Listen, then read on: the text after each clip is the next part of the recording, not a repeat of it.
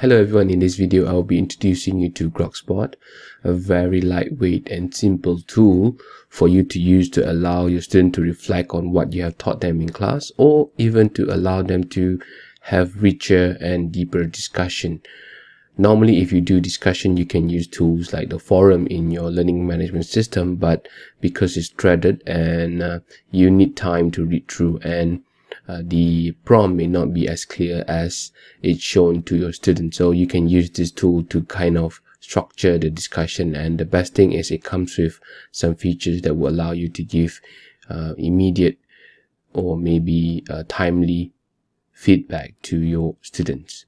So all you have to do is go to grokspot.org and click sign up. You'll be prompted to kind of select your account type, whether you're a student or teacher. So for your case, you sign up as a teacher. So you can sign up with your Google account, or you can sign up manually. So for student, you ask them to do the same, but they sign in as a sign up as a student. All right. Once you have signed up, you just log in. So once you have logged in, by right it's empty, but now I have one sample here. You can see this is my prompt assigned to the group, and this is the feedback. But before you can even do this, you need to create your group. In my case, I have already created one group, this group, and then this is the codes. So you need to give the code to your students when they sign up, so that they can join your group immediately. Like now I have one sample here, one of my students joined for this code. So if you need to create more group, you just add group, and let's say I have another one, just a sample. Then each group will have its unique code, which is very simple. So you just give this code to your students. So once they're in the group, like in this case, if I were to go back to my dashboard, you will see that this group is empty. I have shown nothing. So what you need to do now is you need to create prompts. Or if you would like to get some inspiration, you can browse prompts. So if you are browsing, you select your audience, let's say students, and then you can decide like what type of topic or subject that you want to ask. Let's say general reflections. Then these are some samples that you can use. You can see there are quite a lot of useful prompts for you to use. So let's say I use this one, and this is the stem.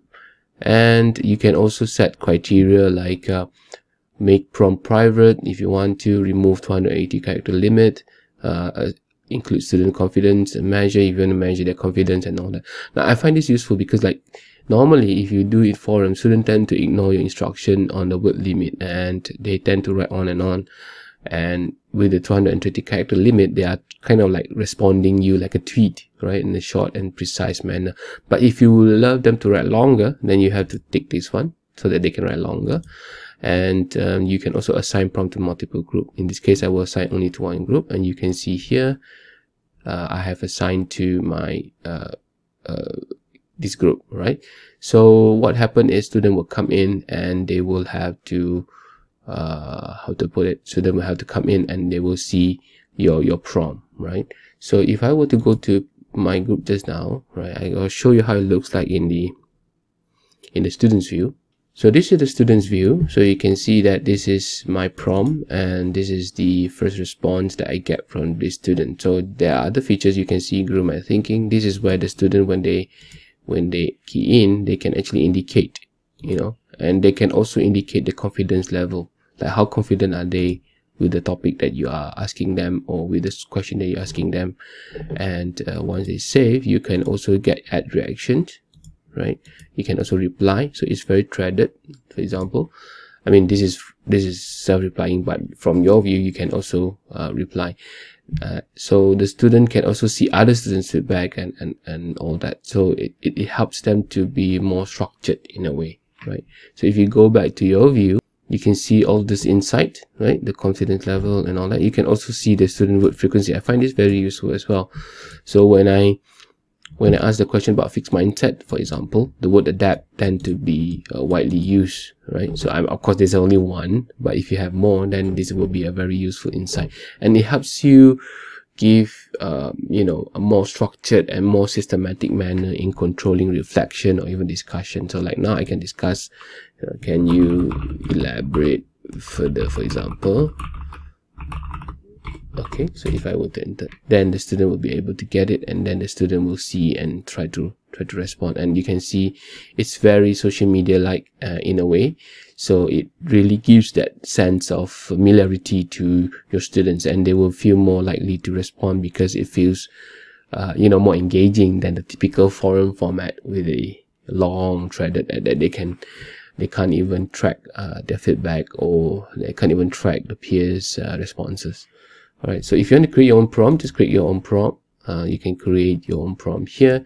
Just type in the question, the stem if you want to, and then just assign to it. Very simple, very straightforward, and I find it very useful. So you can also filter by user and all that, and yeah, and that's it. And if you would like to upgrade, you can just use the coupon here to upgrade, as you can see here.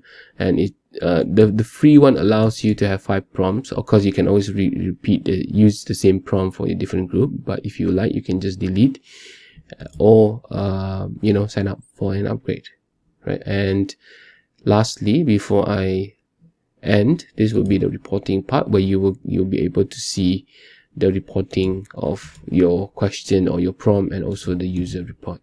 All right, so do try it out. GrokSpot to me is very useful, very handy when it comes to fostering discussion and deeper reflection. You can use it for reflection, right? So yeah, happy trying.